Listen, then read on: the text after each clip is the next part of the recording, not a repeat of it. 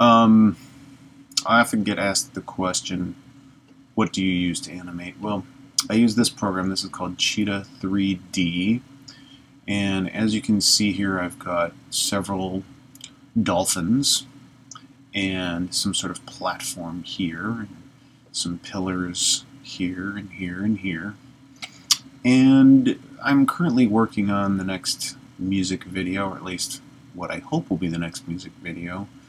And we're here on the planet Kevin, which is ruled by these beings that look like dolphins. At any rate, you see a lot of these white lines in all these figures here, and it becomes quite messy over here because we've got several of them, several characters laid on top of each other. So what we can do here is we can take this button here and move our camera to the side here, and we can take one character and move him over here so we can kind of isolate him and see how he is separated from the rest. Let's move him a little bit more.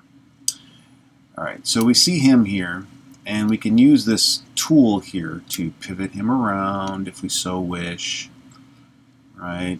Or move him up and down if we wish, or back and forth, or if he was facing us we could move him left or right using this toggle. Now all these little things in here are bones. I've put a lot of bones in here, so we can take this bone, highlight this bone, and now it'll give us this toggle thing, and I can move his mouth open, closed, open, closed if we want. We can even do some other things with it. I can stretch his mouth down like this. I don't know why we would want to do that. Maybe he sees something that really surprises him. I don't know. Or we could move his tailbone like this. Maybe he's swimming. La la la la la la la la. I'm swimming. La. Okay. Even add these little bones in here if we wanted to do stuff with his fin back there. Even if I wanted to fold his fin in like this, if I wanted to, I could do that if I wanted to. I've also got some other things that I could do with him here. And these fins, I could fold these in if I wanted to, or fold it like this if I wanted to. So there's some really good things about Cheetah, the Cheetah 3D that I like. There's some things that I do not like. For one example, you buy Cheetah 3D and it comes with no instructions, none whatsoever. And so you have to figure out all this stuff on your own. And you can look up tutorials and stuff, but there are not a lot of tutorials.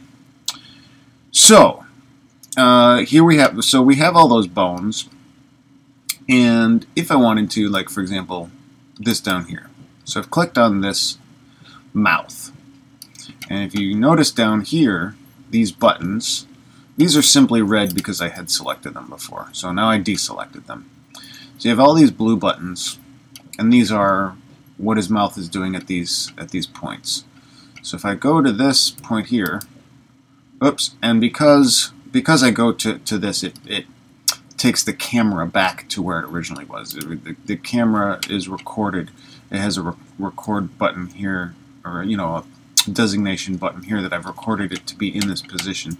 And because of this dolphin here, dolphin number 7, I've recorded him being here at this point, and he kind of floats up and down, but the camera is moving as well, so you're seeing the camera moving as well as him moving.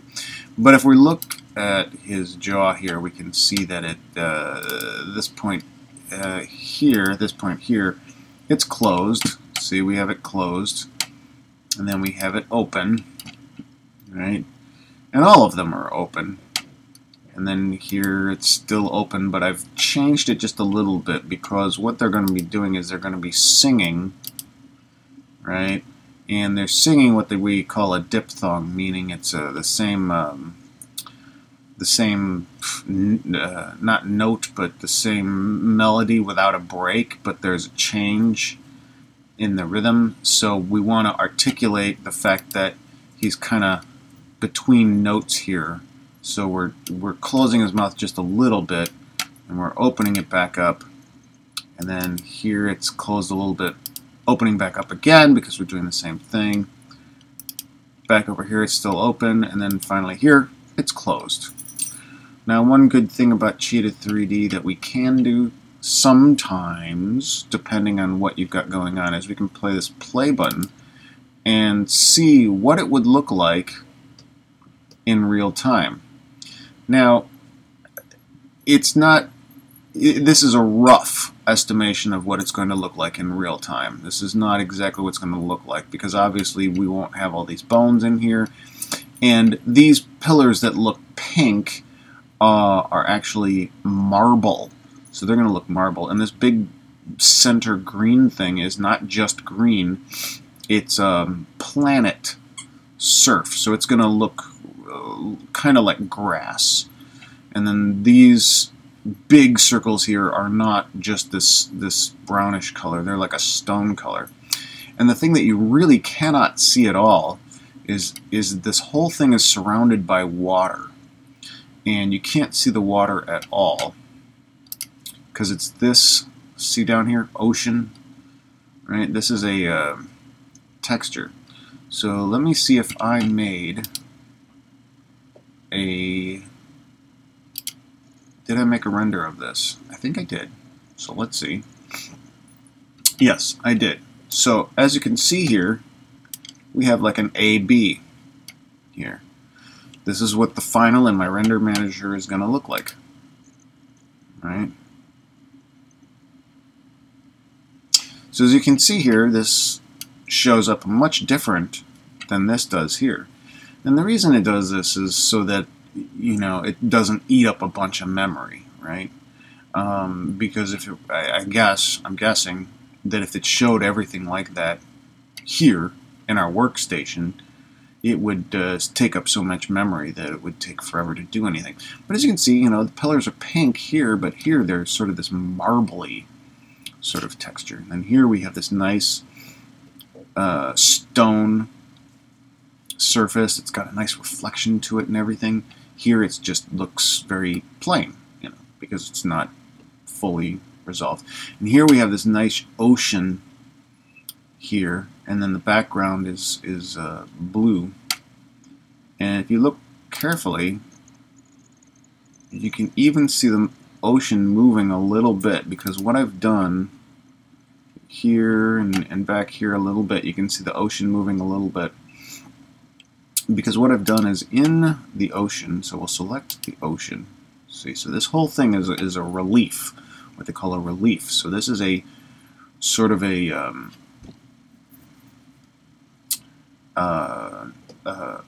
it's like a plate, but it's got texture to it. And then this crumple here is something that you can add on. And with the crumple, as you can see, the crumple gives me this wheel here.